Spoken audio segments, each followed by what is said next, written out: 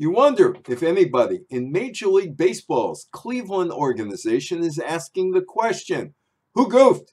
I must know, because the newly rebranded Cleveland Guardians baseball team is being sued by the roller derby Cleveland Guardians.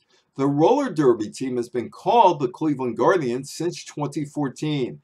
The Cleveland baseball team announced the rebranding of the franchise in the summer. Major League Baseball signed off on the Cleveland team name change. Someone did not do very basic research, so it seems like going on the search engine and seeing if there was a Cleveland Guardians business. Even the roller derby team owners want to know who goofed.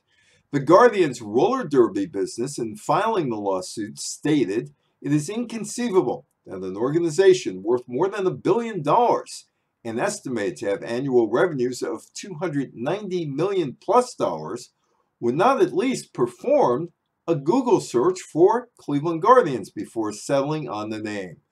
The Cleveland Guardians baseball team's lawyers said in a response, "We have been and continue to be confident in our position to become the Guardians. We believe there is no conflict between the parties in their ability to operate in their respective business areas."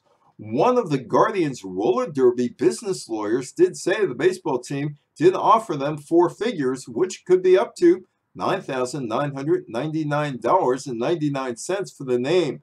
The Cleveland franchise has had numerous names, including the Lakeshores, Bluebirds, Broncos, and Naps.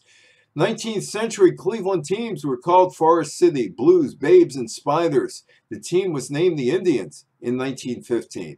The team name will now become a museum piece. More than likely, the Cleveland team will be called the Guardians in 2022, but the baseball franchise in MLB should have done some research in choosing a new name.